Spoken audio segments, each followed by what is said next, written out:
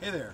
After months of work and finally finishing the ABS build of my FGC9 project, I decided I wanted to step it up a notch, really challenge myself and make a version of it that was truly durable, could withstand abuse. So I'm building it out of aluminum. To accomplish that, I went into the computer and did some redesign work. The original version that Jay Stark did was beefy. It was meant to be printed out of PLA. Aluminum doesn't need that much girth. An aluminum version as thick as the original design, it would just be ridiculously heavy, use a lot too much metal, way too much, a lot of metal, more metal than I need, shouldn't need that much metal. So I thinned the walls down, really made it a lot skinnier. Left the internal dimensions the same, no point in changing any of that. Now printed it out of polycast, which is designed for investment casting. You embed this in your investment material, a plaster-like material, they throw it in the kiln, burn out the model, leaving a hollow, sort of like a Pompeii victim. It disappears, leaving an impression of itself. And I'm now to the point where I need to go ahead and do that, but I'm not currently wealthy enough to buy the good stuff.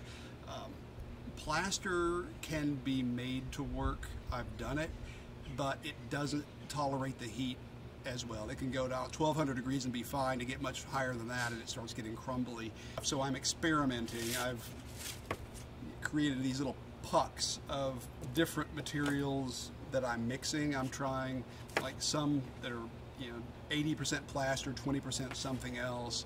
We'll give it a shot. I'm going to throw these in the kiln in a little bit, see which one holds up the best. One of my goals here is to build the entire thing. I don't want to buy anything. I'm going post-apocalyptic. If you drop me in a post-apocalyptic world, how would I build a gun? So I intend to cast the trigger, hammer, disconnect, selector switch, feed ramp, and maybe a few other things out of brass or bronze. Haven't decided. The biggest issue I expect to face is the barrel. I haven't decided what direction to go with that. I'm not ready to cast steel. Just don't have the tools or experience to do that yet. So I'm considering bronze.